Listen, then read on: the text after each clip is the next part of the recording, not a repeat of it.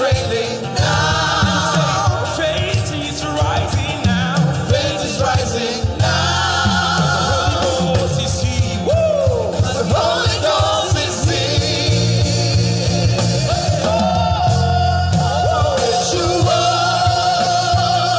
Come on, come on. Oh, Yeshua.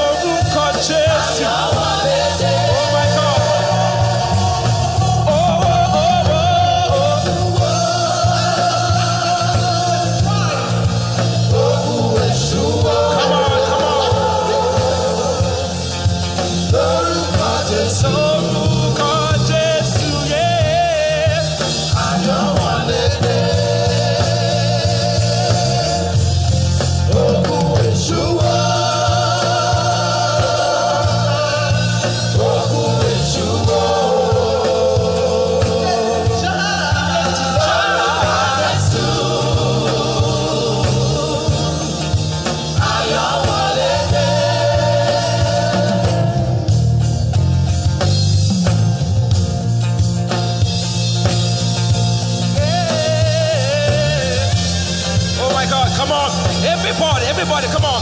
Lord, God, Jesus. Come on, everybody. Ayo, come on. Ayo. One more time. On the church. Come on. The church, come on. Come on, come on. Ogun, Yeshua. Come on, come on. You can do better than that. Come on. Ogun, Yeshua. Come on, come on. Lord, God, Jesus.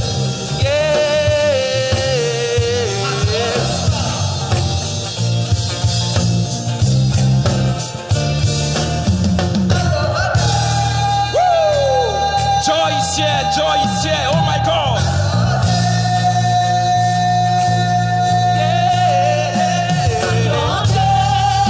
Joy is here, oh my God.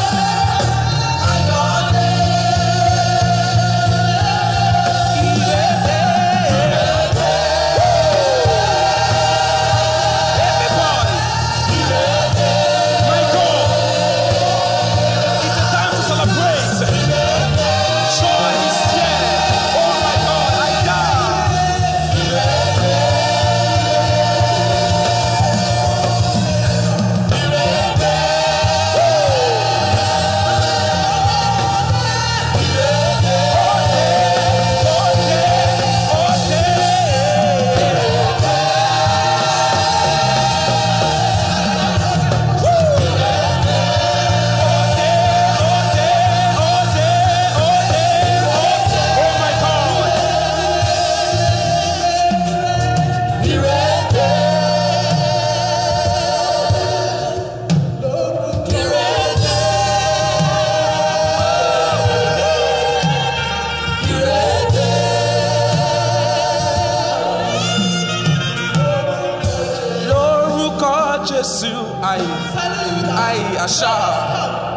Your joy has come in the name of Jesus.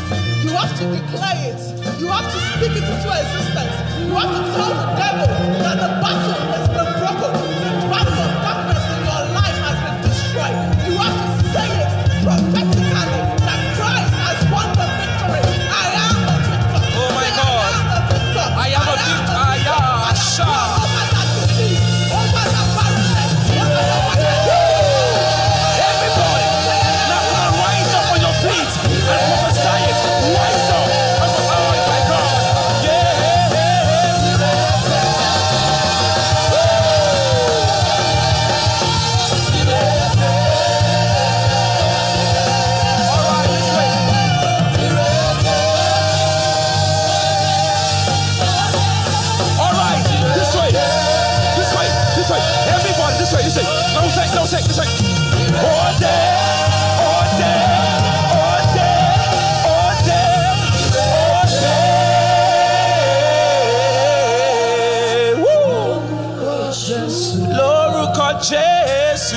Ayasha, my God. Ayowole.